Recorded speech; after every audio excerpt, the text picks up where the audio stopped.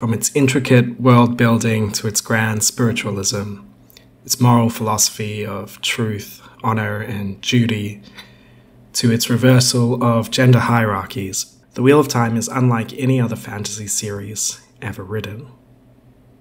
This is the philosophy of Robert Jordan's The Wheel of Time. The Wheel of Time begins with Randall Thor, a shepherd from Emmons Field, a remote and isolated village in the Two Rivers. The opening scene shows him travelling with his father to the Beltane local spring festival. Despite it being a spring festival, however, the weather is still in the depths of winter. In Jordan's world, winter isn't coming, it simply never left. Scattered white patches of snow still dotted the ground where tight clumps of trees kept deep shade. Where sunlight did reach, it held neither strength nor warmth. The pale sun sat above the trees to the east, but its light was crisply dark as if mixed with shadow. It was an awkward morning, made for unpleasant thoughts.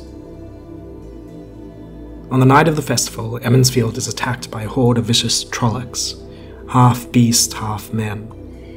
The village is saved by Moraine Sedai, a magical user also known as an Aes Sedai. The Aes Sedai are the book's matriarchal organization that dominate world politics, warfare, and diplomacy. Roughly speaking, they're a hybrid of the United Nations, Parliament, and Hogwarts. In Robert Jordan's world, women who wield magic are the most powerful people on Earth. Men who try to wield magic are cursed to go insane from a form of corruption caused by an inverted original sin. Unlike the biblical version, in Jordan's telling, men are the ones banished from salvation, after women give in to temptation for knowledge and power. Accessing too much power literally drives them insane.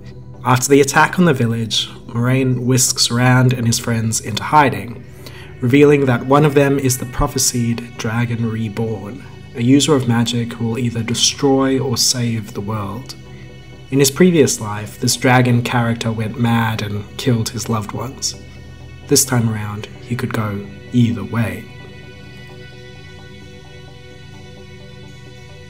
The core philosophy of the Wheel of Time is the wheel itself. Like the Tibetan Buddhist Wheel of Life, Jordan imagines a world where time is circular and cyclical. In Jordan's telling, events repeat themselves in variations over several ages. People are reborn in each age to live different lives in new bodies. All of this has happened before, and all of it will happen again. The Wheel of Time turns, and ages come and pass, leaving memories that become legend. Legend fades to myth, and even myth is long forgotten when the age that gave it birth comes again. With its cyclical spiritualism, the Wheel of Time also resembles Friedrich Nietzsche's eternal recurrence. The eternal recurrence was a thought experiment where Nietzsche imagined a life lived an infinite number of times. He explains it in his article The Greatest Weight as follows. What if some day or night a demon were to steal after you into your loneliest loneliness and say to you, this life, as you now live it, and have lived it, you will have to live once more and innumerable times more, and there will be nothing new in it, but every pain and every joy and every thought and sigh and everything unutterably small or great in your life will have to return to you, all in the same succession and sequence. Would you not throw yourself down and gnash your teeth and curse the demon who spoke thus?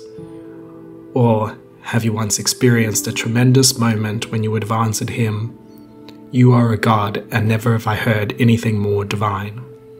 To live an infinite number of times is therefore seen by Nietzsche as simultaneously a form of heaven and a form of hell. Each choice in our life, taken infinitely, becomes either infinitely heavy or light as a feather, depending on your point of view. In The Wheel of Time, the antagonists confront Rand with this idea of having fought the same battle with him an infinite number of times previously, and an infinite number of times to come. The main antagonist of the first book shows Rand how he has lost the fight in past lives as the dragon, Lews Therin, each life ending with the phrase, "I have won again, Lews Therin." This raises even more questions. If the characters are destined to be reborn, are their choices predetermined? Do they possess free will, or do things merely happen to them? Why not both? Robert Jordan suggests. The three main characters are considered ta'veren, meaning they are forced down a certain path by fate. The metaphor he uses is lace. The wheel of time spins the lace of time, and each person follows their own thread, and all people combined create the pattern of that lace. If the ta'veren characters divert from this pattern, however, they are compelled back onto the right path. The three main characters therefore live by a form of determinism, or a somewhat limited free will. Robert Jordan wrote the books as a veteran of the Vietnam War, and so they also act as a form of moral, philosophical exploration of what it means to have done both good and evil, and how to deal with the good and evil inside of us. After returning from the war, Jordan wrote of his personal experience. "I had 2 nicknames in Vietnam. First up was Ganesha, after the Hindu god called the remover of obstacles. That one stuck with me, but I gained another that I didn't like so much, the Iceman. One day we had what the Aussies called a bit of a brass up. Just our ship alone, but we caught an NVA battalion crossing a river. And wonder of wonders, we got permission to fire before they finished. The gunner had a round explode in the chamber, jamming his 60, and the fool had left his barrel bag with spares back at the revetment. So while he was frantically rummaging under my seat for my barrel bag, it was over to me, young and crazy, standing on the skid, singing something by the Stones at the top of my lungs, with the mic keyed so the others could listen in. And Lord, I rode that 60, 3,000 rounds, an empty ammo box, and a smoking barrel that I had burned out because I didn't want to take the time to change. We got ordered out right after I went dry, so the artillery could open up, and of course, the arty took credit for every body recovered, but we could count how many bodies were floating in the river when we pulled out. The next day in the orderly room, an officer with a literary bent announced my entrance with, "Behold, the Iceman cometh." For those of you unfamiliar with Eugene O'Neill, the Iceman was death. I hated that name, but I couldn't shake it.